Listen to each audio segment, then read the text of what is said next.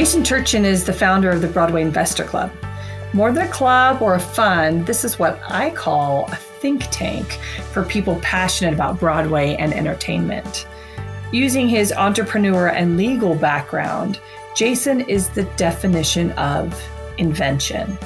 He's rethinking our current economic models so we can build a healthier Broadway community around new ideas and new technology.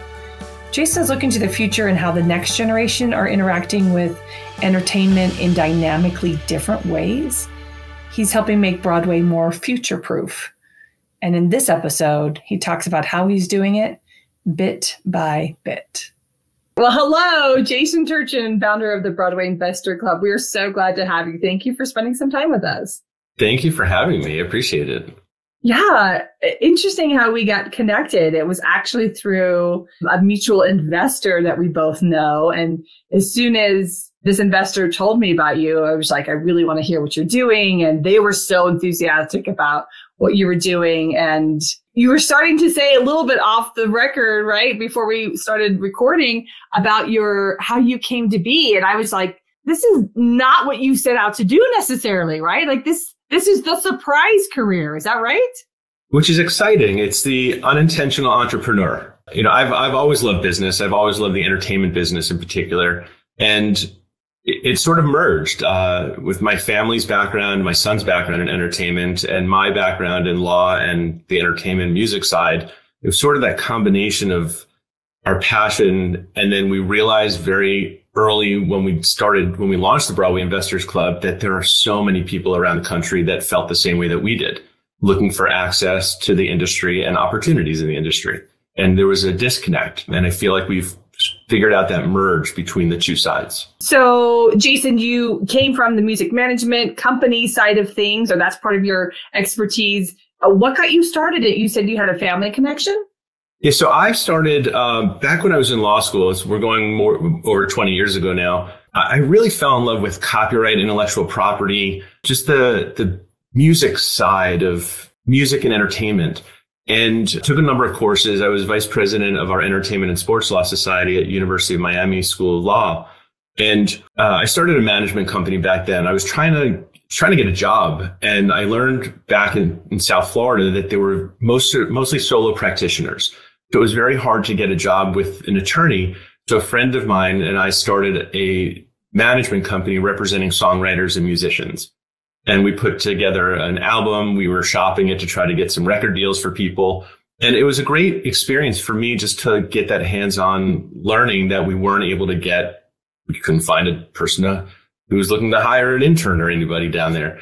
And so that kind of started me on that path. And then when my third year of law school, I worked for a firm that they were representing some songwriters in litigation. So it was a well-known songwriter or well-known musician who was being sued by a former manager trying to take a percentage of his income for the rest of his life, saying, I made you who you are. And so I got to see that side of the law and really get into contract disputes, management disputes, the litigation side of things. And then life got in the way. I took a pivot. My wife and I started a family, and I needed to have a pivot to be able to raise our family. And so I started working for a firm doing more victims' rights cases, personal injury and accident cases, a lot of product liability, like bad products that hurt people. And so we were representing a lot of victims against large corporations who put out bad products. And then my son, we noticed when he was about 2, we noticed he was he started playing around with instruments. Like he would bang things to a particular rhythm. If I was playing a little bit on a piano, he was trying to keep up with whatever the tempo was that I was playing, and he was playing along with it. And I would switch it up, and then he would switch it up. And so we noticed something was a little different musically with him. And we started hearing from other people, really consider getting him lessons or something. And he was maybe, 3, maybe. He was trying to reach up, trying to pull himself up, and he would keep hitting the keys on the piano and then try to hum along with the note that he was playing. So we started him in lessons, and fast forward, when he was 8, he started auditioning for some summer programs in New York and got signed by an agent, started working about 2 weeks after. And that was about 8 years ago. So that sidebar for him during that process, about 10, 12 years ago, my wife and I started investing in Broadway shows about 10 to 12 years ago. I enjoyed the entertainment business. I wanted to learn more about the theater business. Our family has always loved theater. So started investing in shows. And then through my son's experiences, it kind of led us to put it together and see what we can make of it. And so we started putting together a group of people that we thought this might be fun to have more than just us investing in shows, and launched the Broadway Investors Club. Had over 1,300 people reach out in the past few months alone. So it sounds like, Jason, it started from the idea of you like doing this. Maybe some of your friends would like doing it. You must have been talking about it and somebody said, I'm interested, or you and I are aware of the SEC laws of soliciting things. How did it organically happen? Yeah, I've been writing about it for a while. I met with a lead producer a few months, a couple of years ago, who said, you have a background in the entertainment industry. You've invested in a lot of shows, and a lot of people don't understand the law. They don't understand the whole business side of entertainment. And what if you just kind of set up a website and start writing about it? So I did. And next thing I knew, I started getting inquiries from people. How do I invest in shows? Or I've invested in shows with other producers, and I don't know how it works because I don't have any contact with them. I'm not getting any updates or feedback. So I started writing more and more about it. And then when we had this chance when I decided to launch the club, I thought, well, what if we take what we've built already and gear it towards this actual idea of creating a community of people? That why does it have to be this exclusive club of the same group of people that invest in every show or produce every show? And why can't we give access to people all around the country who may have the means to invest, but they don't either have the know-how or they don't have the connections to get in? Most of the early shows that I invested in was because I knew somebody who knew somebody who knew somebody who happened to have an allocation in a show. And I should be so grateful for the opportunity to be able to put my money into a Broadway show. And what I've learned now over the years is when we look at the actual business structure of these shows, I can't tell what shows will make money because there's a lot of factors beyond our control. But you can almost guarantee the ones that won't because their budgets just don't make sense. The recruitment schedules seem overinflated. It's just it's not practical. And so I'm looking at it from different angles where I'm looking for good investments for me, but I also see this power in numbers because if a lead producer is looking to invest or to raise money for a show, wouldn't it be logically easier to reach out to a group that has 100 people versus reaching out to 100 people separately? That's what I've been finding. It's almost like this instant market research because I can get an opportunity, I can share it with our group, and I can get that instant feedback from them. If anybody's interested, if nobody's interested, if 40 people are interested, and at what levels, or the questions that we're getting from people, which are great questions to help us make better investment decisions. So it's been an interesting sort of arc of what I thought it was going to be is just maybe me and a few of my friends kind of sharing opportunities with each other to really building a network of people who can bring opportunities to us. They can share their experiences. We're getting opportunities in startup companies now, in films, in cast albums, in live captures, Broadway shows, West End shows, tours, things that are well beyond just that instant Broadway show. But now we're seeing a whole facet of the entertainment industry that's now kind of merging into it. Jason, I was just about to say that you were blowing my mind with this idea that you're coming to the industry, the business of Broadway from such like a selfless perspective, that you want to be involved, that you want to help other people get involved, that you have a natural connection. How have people been responding? I first launched it officially, I would say maybe August of 2022. I've been investing in shows for more than 10 years, but I'd never really been open to the idea of formally working with other friends or partners on projects. It was sort of the projects would come to me for an opportunity to invest, but I was never really open to that idea. And so when I launched the Broadway Investors Club, August 2022, I'd say our first month, we probably had about 50 people reach out to us for information, to talk to me, to get to know us a little bit more. And now here we are about 6 months later. We've had over 1,300 people reach out. We've got about 200 people, 200 accredited investors who are already part of the club.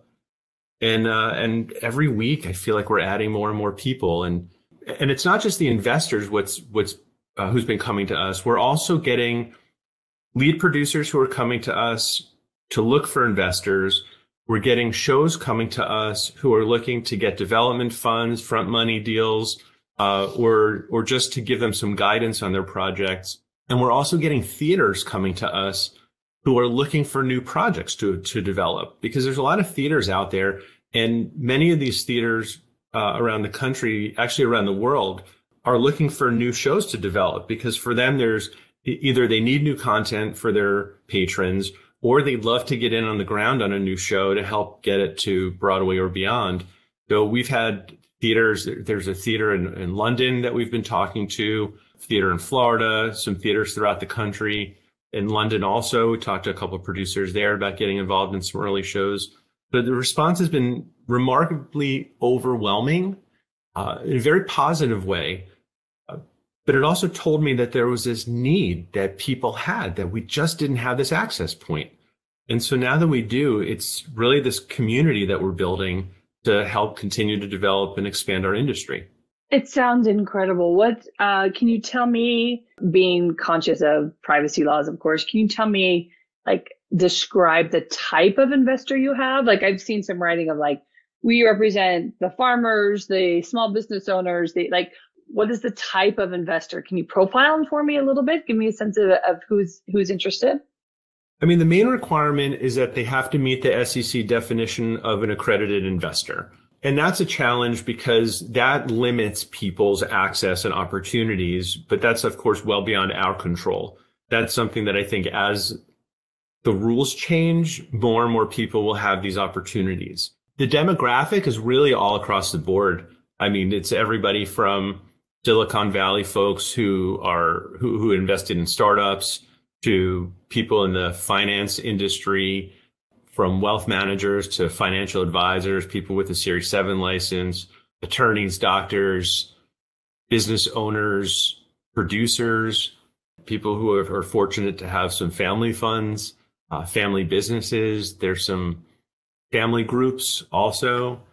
It's really across the board. It's really the minimum threshold to get involved is to meet the SEC definition of accredited investor, which is changing and has changed over the last few years. It used to be primarily, we'd look at the financial component where you'd have to have, I think it's $200,000 a year for 2 years minimum with the expectation that you're going to continue, or have assets of $1 million or more.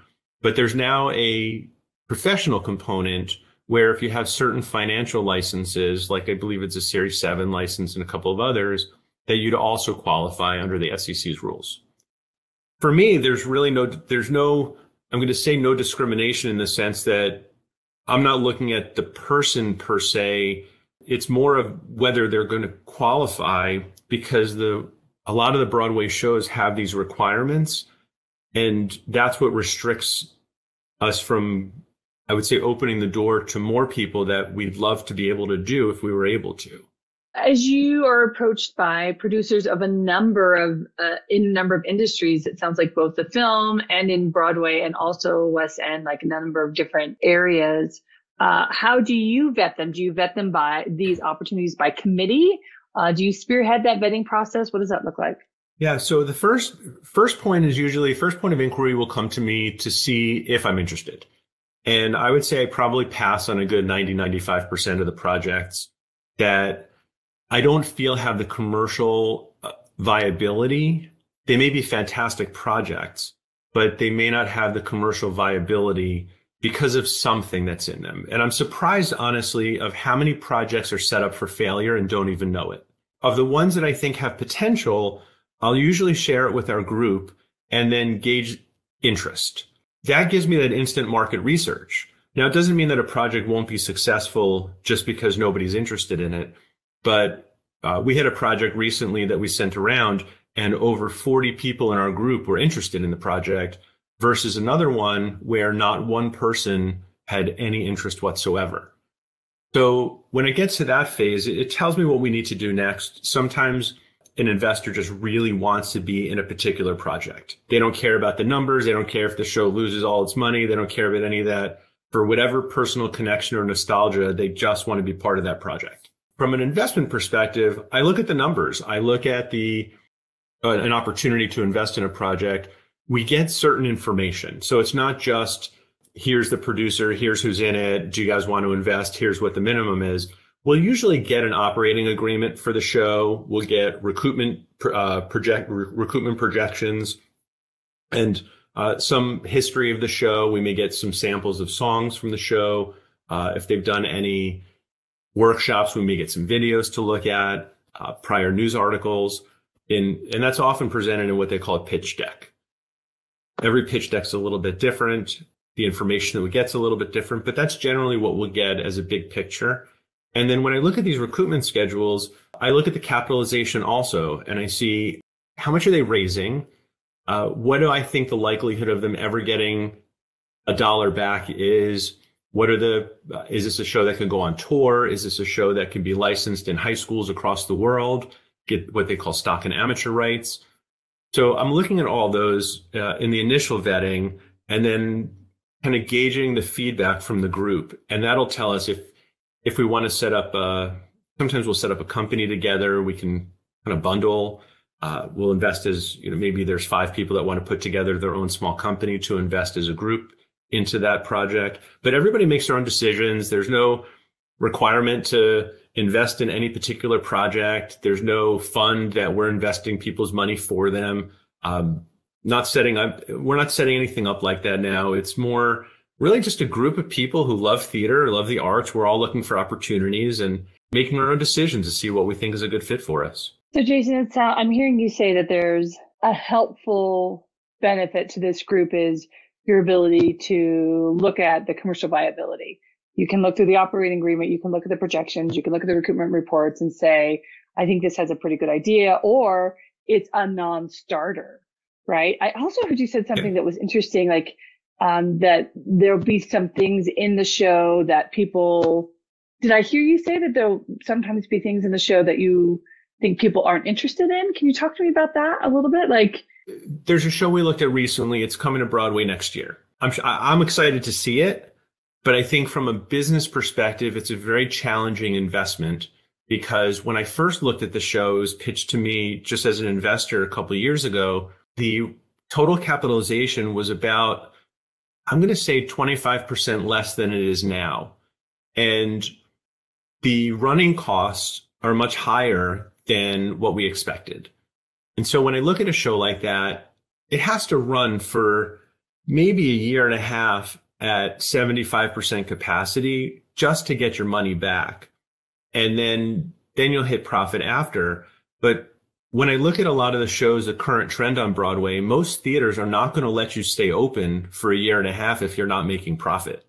Because these theaters, a lot of them have an interest in the show. They'll get a percentage of the box office. And if the show's just not making a lot of money, there's often a stop clause in these contracts that the theaters can kick them out.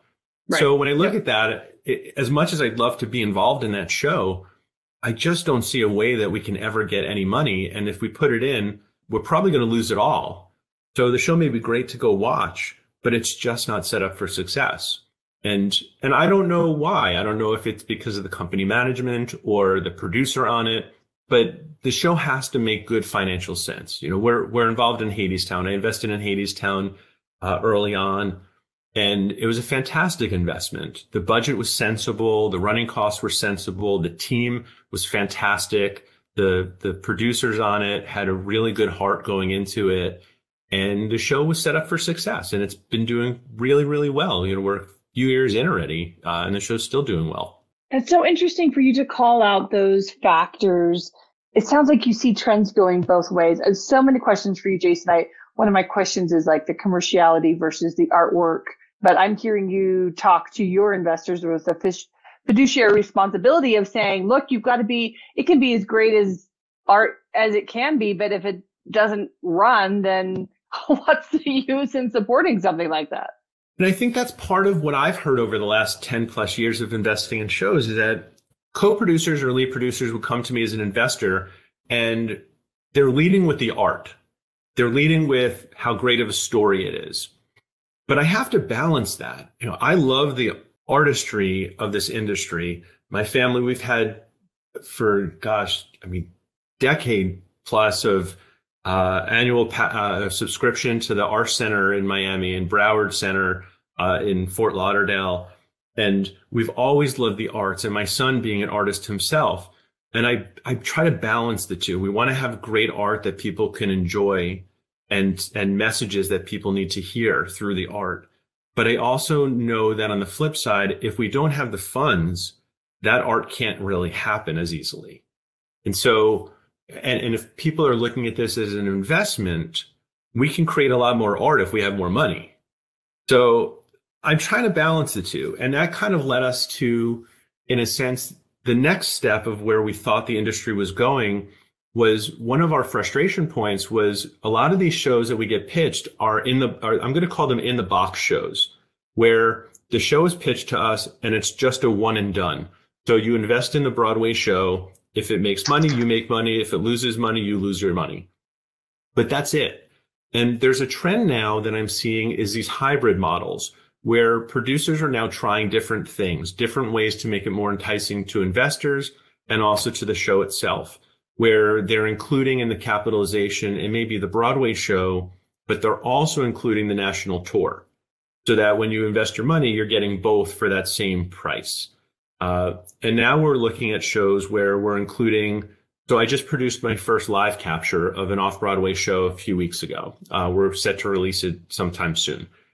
And we have another one that we just signed on to do a live capture of another show sometime this spring, which I'm incredibly excited about. And I just saw the first draft of the edits for the first live capture we did. But part of our idea with that is that we're going to bring in the revenue from the live capture into that same capitalization. So as an investor, I'm not just investing in the Broadway show or off-Broadway show and having the potential revenue streams from the ticket sales, but we're also now going to get a piece of the live capture, which can live for the next 50 years. We can license that out. We can sell it or license it to a streaming network. There's a new company, Stellar Live, which I'm involved with now. Yep. And Stellar, so I'm an advisor with Stellar. And we can build not just a streaming network like a Broadway on demand, Broadway HD type of model, but we can actually do live capture like every Friday night at 8 p.m. You can buy a ticket and watch Stranger Things, the musical, captured live off Broadway and really build a community. So every Friday, you and all these other fans are going to log in or you have the option to log in every other Friday or every Friday and watch a show with other people. And we captured it in a way that you feel like you're sitting in the audience. We did a seven camera live capture and we got the board audio. It's a beautiful sound. And you really feel that you're in this intimate room with everybody else watching the show. Just from an investor perspective, what we're looking for is what does that opportunity look like as a whole?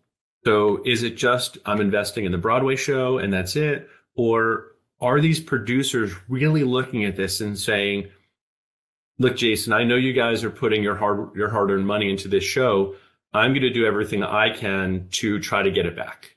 We want to put on a great show. You're going to employ a lot of people. We're going to get this artwork out there. And we're going to do our darndest to try to get everybody their money back and try to get profit on that so that we have more to put into more shows as we continue to grow. Jason, one of the things I love about this business is I feel like it's the opportunity to engage both the business side of my mind and also the art side. And I hear that in you too, which is really cool. Can I talk specifics about the live capture of Stranger Things? Stranger Things. Yeah, absolutely. I loved it. Yeah, I'm happy to talk about it. So is at St. Luke's. It's in the round. How was capturing that live capture in the round? Can we talk about that? Yeah, so I'm going to say that this is probably one of the hardest live captures we will ever do, which was one of the greatest experiences, though, because we learned so much putting it together. and making sure, and because we had so many wires around, we had to make sure that the actors were safe, that they were comfortable, that we captured, because we're in the round, the actors are constantly turning around. So we had to really be mindful of that where we were setting up the cameras.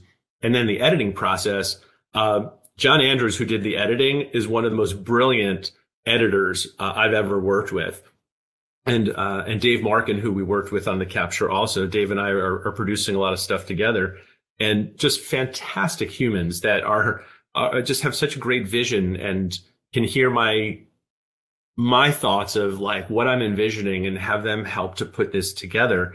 But we had 6 cameras around, and then we did an overhead of an HD camera. But these are all 4K cameras. We've got beautiful video content and a real immersive feeling. So yeah, it was a challenge, but I think, you know, doing any stage ones moving forward are going to be so much easier than trying to capture an in the round type of show. As a industry, as a community, live capture just exploded with Disney Plus releasing Hamilton's live capture. I mean, it just changed what we do and how we approach shows. Going in the pandemic, I think about the capture of Diana, like it just changed as a producer what I hope to do with each show. You talked about rolling in the live capture as part of the capitalization. Is the live capture the new cast album idea? Will you talk about how you approached it in terms of unions and what is the archival copy? You went into it saying this will be the live capture. We will compensate the designers, the creatives, the actors accordingly. Can you talk about that part of it? Yeah, so it's an interesting development. The Hamilton is sort of like the top sort of best case scenario at this stage of the game, right? They went in there, they filmed it, from my understanding, a couple of shows. They did some pickups. Beautiful show. But most shows they're not Hamilton, right? Like your average, your typical Broadway show, it doesn't have the extra couple $1 million or $1 million to put together a live capture. They're already on a tight budget as it is. So what my goal was to figure out, is there a cost-effective way? Like let's say hypothetically, I can go to a show and say, for $50,000 for an off-Broadway show, say, for $50,000 to $100,000, I could do a live capture of your show. And then we can try to monetize this for the next 50 years using Stellar Live, or we can try to license it to a streaming network or something. The union part of it is a different conversation, because what my goal was with Stranger Sings, it's a non-union show. So our thought was, let's learn as much as we could about how to produce a capture where we don't have to worry about all of the union rules per se. Give us a little bit of that flexibility. But we also wanted to make sure that it was fair to the actors, that there's a model that we can work out that makes sense for everybody. And if we could monetize it and figure out how much revenue we could actually generate, again, this isn't a Hamilton type of show. Most shows are not going to be. So if we talk about the average show that would make sense for the unions, if we can figure out how much revenue potential there is, use it almost as like a pilot program, and then go back to them and say, look, we have this data. Here's what we did. Here's what made sense. And figure out something that makes sense for everybody. Then I think we could replicate this across the industry. So the next show that we're doing is a union show, but there's not a lot of actors and musicians that are in it. So that's going to be I'm going to say our next step, where we're going to work through, if there's any musician union that we need to work through, or through equity, what factors do we need to consider? What do they need to consider to move the needle for them, so that we can then take this to the next show that maybe has more actors or more musicians or choreography. And so I think putting these pieces together is, I'm looking at this as a nice, slow, steady growth where we can learn and grow together and figure out what makes sense. The old model, really, in my opinion, for the most part is broken. Very few shows make money, or they can make a lot of money on tour. But the Broadway model itself is a challenge.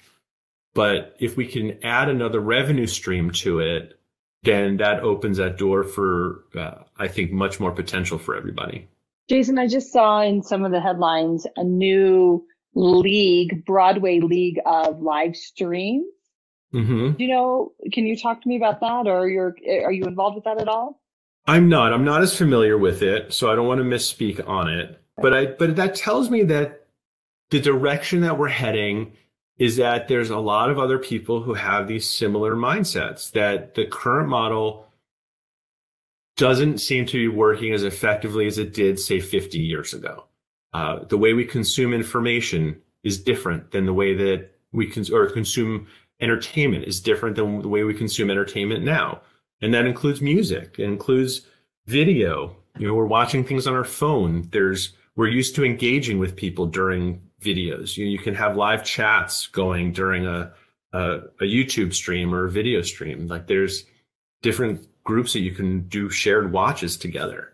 So I think if we combine that with Broadway, it gives us a lot more potential. And what the capture world also does, and something that we're exploring now, is we go back to that sports model. And when the idea of having sports on TV was presented, it was chaos, right? There was people, it's going to take away from that live experience of watching a football game or a baseball game. But the flip side is it's now turned into this mega billion-dollar industry that is now giving extra revenue to the athletes, to everybody involved. There's a whole business model that came from that. And so imagine in a live capture, if we can have pre-roll, we can have pre-roll ads that run. We can have, if intermission is 15 minutes, we can control that intermission time. We can put ads during that intermission.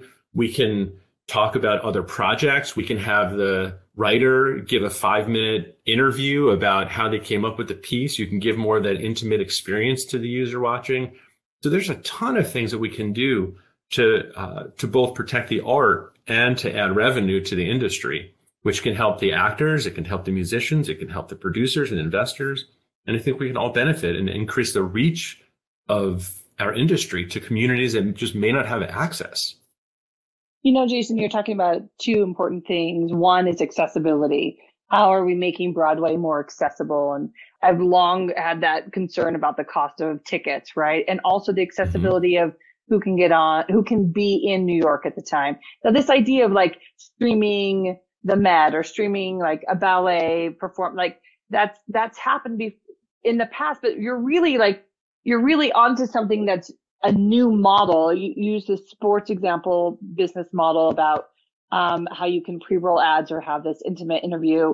One of my favorite movies as of late has been the Top Gun Rewired, the next version of Top Gun. And it starts off with Tom Cruise just saying, "Hey, thanks for watching."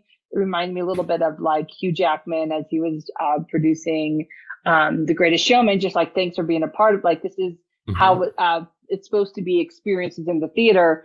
And what I'm hearing you say is that you are trying to protect the art, not replace the art, that we're not moving to a model where we create a $20 million Broadway show only to stream it. But in addition to, like, in tandem, is that what I'm hearing? We started at the top of this call, like a hybrid model. Is that how you see it in 5-10 years?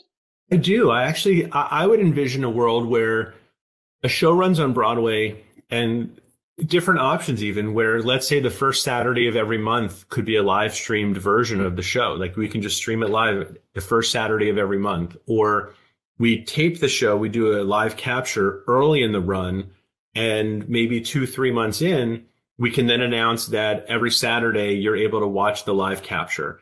And what I don't love with the live capture, I'm not going to say I don't love it necessarily. There's a different place for certain shows.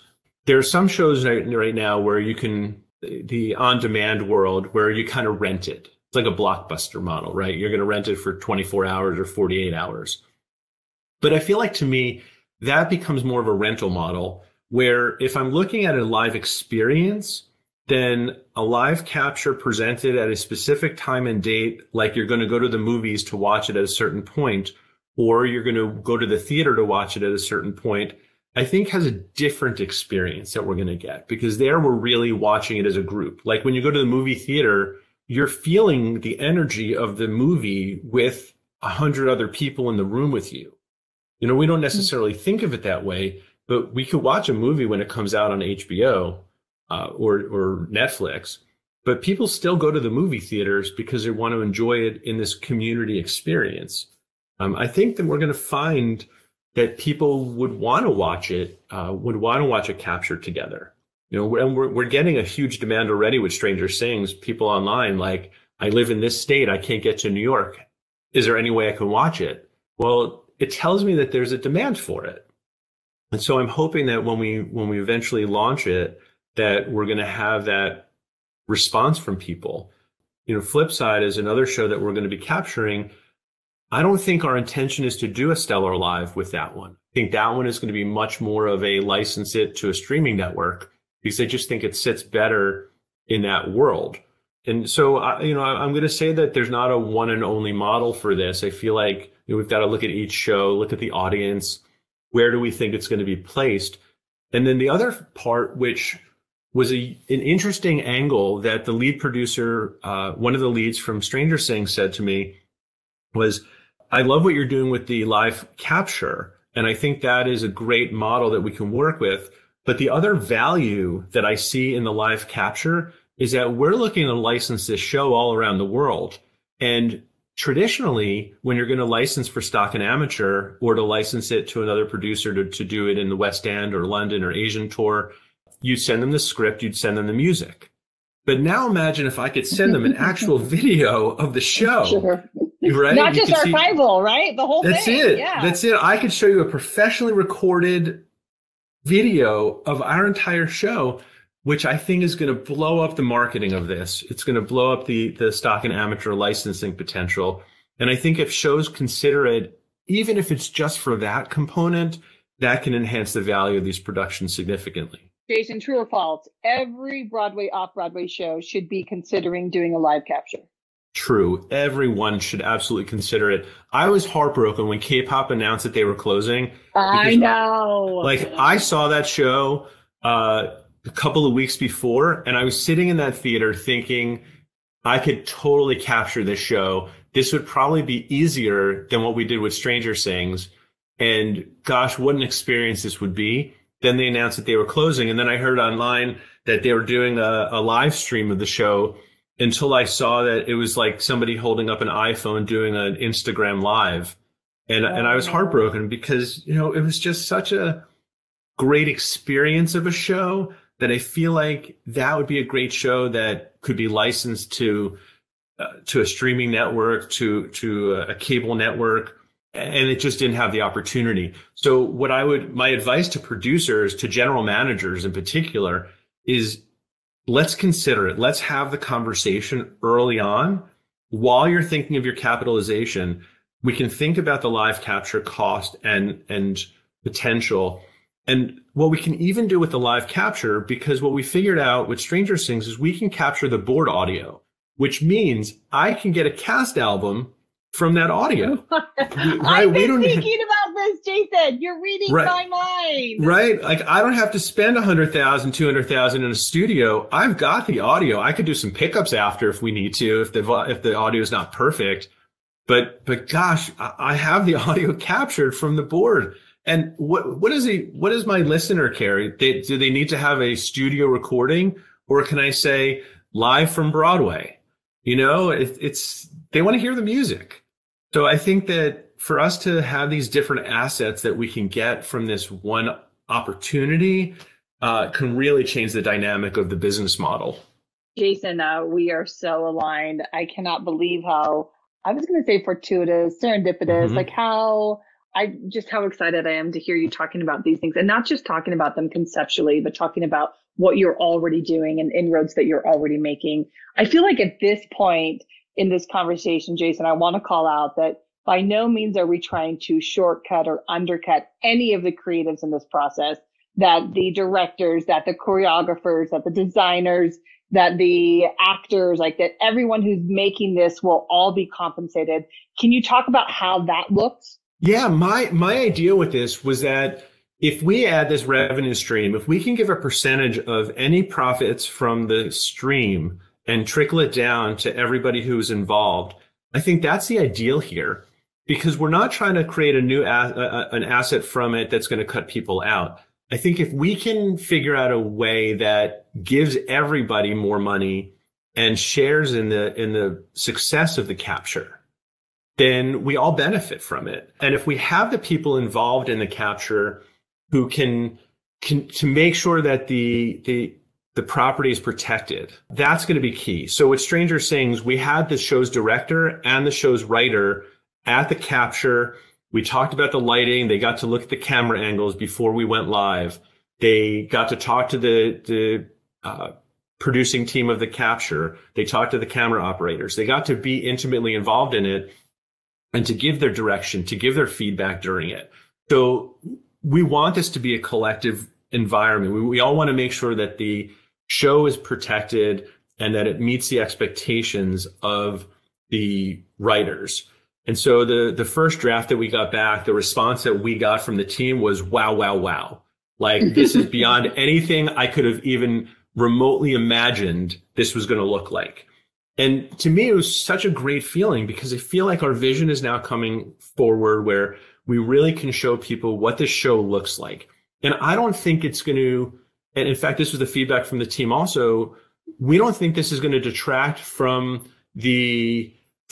wanting to see the show. I think it's going to make people want to see the show even more because they're going to feel like, right? Like they're hearing the music, they're seeing the actors, like they're going to really feel like this is something that they want to see or need to see, or other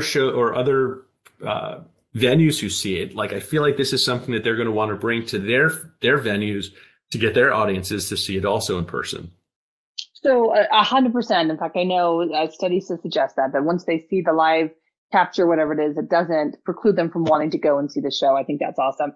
So look ahead even further than you're already looking ahead, Jason, to like, what are the pitfalls? Like, where is I want to say like where are we going to get constricted? Is it in the crews? Is it in like, what's the word I'm looking for? What's like the constriction point, like where's the center of the hourglass where we think, like, what does that look like?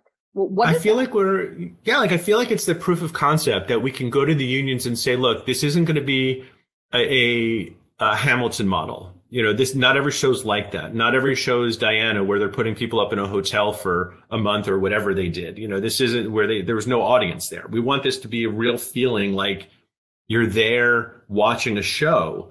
And I feel like we've got to be able to go to the unions and say, look, we could do this in a safe way. We're going to protect the actors and all those involved. We want to make sure that this doesn't impede with their normal performance. But we also, maybe there's a way we can trickle down, we can share profits with them. In addition to that 100%. Side of it, we've also figured out that we can get IMDb credits. We can get film credits for everybody who worked on the show. So with Stranger Things, we've said there's an IMDb profile now of the show. All of the actors are on there. They all got credits on that side of it. The producers, the creatives, the choreography, costumes, lighting, sound, everybody involved in it has credits now.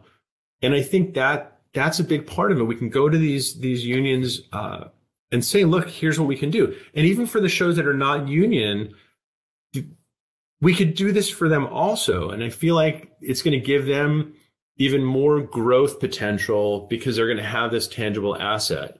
So yeah, I'm excited about that part of it. There's a whole world. We could talk forever on this stuff. Even on the producing side, we had talked about, there's a question of, I know there was some conversation about whether a percentage of profits should trickle to the actors or to the creatives that are involved in the show. And I was thinking through, like, is there a different way we can do this? Like, what if they form their own producing group? Like, what if the actors, 10 actors each say, we're going to try to raise $25,000 each. And you put together a bundle of $250,000, which is usually a producing unit, and they don't have to put it in themselves. They can just reach out and try to find people, work together as a team, and maybe they can raise the money. And now they're sharing profits as producers, and they're getting producing credit. And if the show wins a Tony Award, they're now Tony Award winning producers. And there's a whole world of opportunity that I think we can talk to the actors to maybe even educate them on some of these possibilities that they can do themselves to really feel more invested in the shows than they already are. Jason, Broadway is a slow moving vehicle to adjust, right? Like we make changes incrementally in a big ship, but you're talking pivoting with known entities, Broadway shows, even off-Broadway shows. You're talking about using technology that's available. Do you see this happening? I mean, it's already happening. It's already happening fast. What I would say is when I first started practicing law, I used to build websites for fun back in college. And when I first started practicing, I worked for a firm who did mostly TV and phone book marketing, which is how attorneys had marketed in the personal injury world for decades. And I used to build websites. So when I first started launch my first website about 20 years ago, I was told at that time that nobody will ever go online to find a lawyer. They said, you're wasting your time. Lawyers are, we don't do this type of stuff. And I said, no, I'm telling you, like, this is the direction that we're going. My generation, we know websites. We know the internet. It was still in its infancy at the time, relatively. And most people were building websites for like a business card. And I was building it out. I used to study Google's patents. I would read them, try to figure out what their algorithms were. And I was kind of like nerding out over the internet at that time and trying to figure it out. And fast forward, 20 plus years, and the first place somebody's going to go to find a lawyer is Google. They're going to go, or Bing or whatever. They're going to go online. And I feel like the direction, when I look at my son and I look at my daughter and I look at how their friends consume entertainment, it's dynamically different than you and I had consumed entertainment when we were 15, 16 years old. And we have to look at the younger generation, I think, to figure out where are we going. And they're going to be the folks who don't adapt, but we have to adapt and just keep moving forward, I feel like. And we're going to build our community around that. And then at some point, the non-believers become believers because it's happening. I mean, we know it's happening. We did a live stream from New World Stages during the pandemic, a musical that my son wrote. And we had, hundreds of people logged in from around the world to watch it, well beyond our expectations. So we're testing these things to see what's working better. How do we optimize it? But I feel like it's happening. And if we can figure out an economical way of moving forward, then we can really make the live capture world, the cast albums, Broadway itself, off-Broadway models, West End, just build this industry where these intertwining disciplines now from film and music and stage are really much more intertwined now than ever before. And if we can figure out how to really build a good model around that, I think there's just mad success for everybody ahead of us. Incredible, Jason. It's not, will the actors' creative teams get credit? It's yes, and more so. Yes, that's it. Tenfold, right? That's it. 10X. That was a question with Stranger Things was like, well, how do we do the credits? Well, great. We know how to do it with film credits. We've done a bunch of them already, and we can get everybody film credit on it. And on the actual recording itself, we can have screens that, written by so-and-so, directed by so-and-so. We can have ending credits, and everybody involved in the show can get credit for it. We're not trying to exclude people who worked on the shows, that this, in fact, can give them exposure because now their name is going to be on every stream that people watch. It's not just in a playbill that people may or may not read, but it's going to be on camera. It's going to be online, on IMDb or the film, in these film credit sites. So, yeah, I think if we, it's just having these conversations which I'm so grateful for talking to you about this, because I feel like if the more we can have these conversations and get an understanding of what we really want to do with this, we're not trying to replace theater. We're not trying to exclude people. This I feel like will give access and opportunity to people around the world to our industry and to really expand the reach of the shows and just give potential forever. Jason, if people wanted to be a part of it, they could find you. Tell us how they would find you. And then I have one final question. Like, there'll be other people doing it, but you clearly have a strong handle on what's happening and are really a pioneer in making this work. How would people find you? Yeah, so website is investingbroadway.com. It's the Broadway, or Google the Broadway Investors Club. And again, there's no fees to join us. We're looking for a solid group to continue growing. And I feel like, like I said earlier, the more people who are part of our club, the more things we can do together. We're putting together these minds, these forward-thinking minds with ideas well beyond what I could think of or you. We all pool our resources and we can really help shape the industry to what we want it to look like, to give that access to and opportunities to people who may not have otherwise had it. It's not a fund. It's more than a fund. It's not even a fund. It's a think tank. You develop a think tank. That's it. I like to think of us as a fun group of people who love theater, who love to invest in the business of theater, and who are very forward thinking and we look at a bulging industry that has operated in a very similar way for decades now. And it's ripe for some change and ripe for more opportunities for all of us. And I think the more traditional producers, I would love for them to be open to these ideas, because we're not looking to change or replace what they've done. We're really looking to enhance what they're doing and to build upon it and to build a great foundation for the future. My last question is different than what we've talked about for the last few minutes. I know that you are passionate about giving back. I want to talk about, is it Betty Cares? It is. Can you tell me a little bit about why that's important to you and how that relates to our conversation? Yeah, my wife's mother had passed away, and we had a family member who was sick in the hospital, and I just, giving back is always very important to my family. Every year we try to give back in various ways. And I think it's important that if we're grateful or privileged to be in our position, to help people who may not be. And we found ourselves in a hospital where we just didn't have all the resources around us. A lot of people, when they go to the hospital, it's an emergency. And when if you're taking care of a loved one, you just don't have all the resources around you. So we set up Betty Cares at Miami Children's Hospital. Now it is the Nicholas Children's Hospital in Miami.